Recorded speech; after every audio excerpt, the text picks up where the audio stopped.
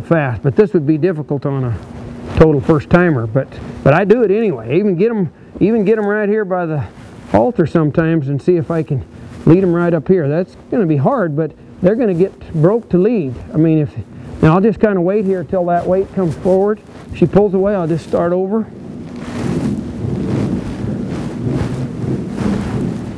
See, that way, if she ever hooked her halter on something, or you're trying to get her to be the last horse to come in the trailer and there's just no room for you to stand, they kind of know about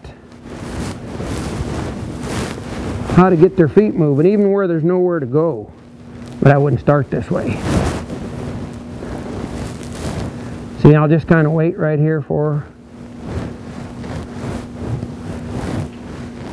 Actually, this reminds me of a deal that happened to me one time.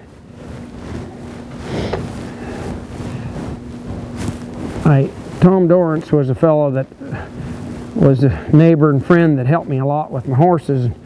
One day he called up. I was on a big ranch and it had been raining, so a lot of times it was in the time of the year where the cattle just need to eat grass and get fat, and not a lot of stuff going on.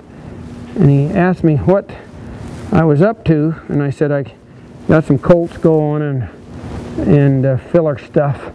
And he said, I was thinking about coming up and spending some time with you. So I thought, oh, that'd be good. He said, it's not raining there, is it?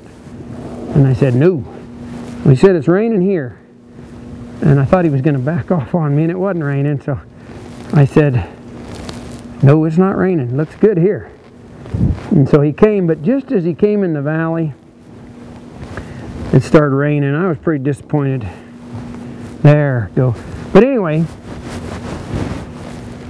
we were stuck in the barn, and oh, we did do some good things that day, and this is one of them.